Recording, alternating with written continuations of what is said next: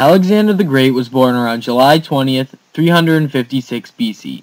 In 336 BC, his father Philip was assassinated, and Alexander the Great became the ruler of Macedonia.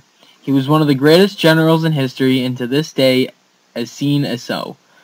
In 323 BC, Alexander the Great returned to Babylonia, where he became ill suddenly and died at age 33.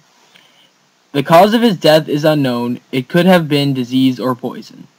Wait, what was that last part? There were many legends about Alexander, one of them being him taming the untamable horse as a child. No, seriously, where's that voice coming from?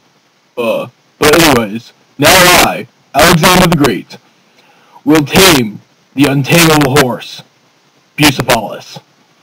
Bucephalus? Bucephalus. Yeah, maybe the PH is silent.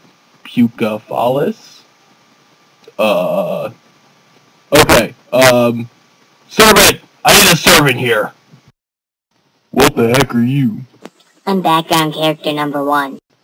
If you're a background character, then why aren't you in the background? Because the guy who made this animation was too lazy to make you a servant.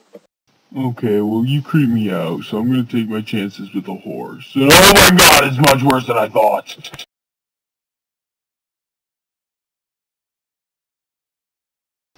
So, all I have to do is get the knot undone? Go cherector! You're really not going for an A here, are you? In the end, Alexander died after winning many battles. He will forever go down in history as the greatest Greek general to ever live.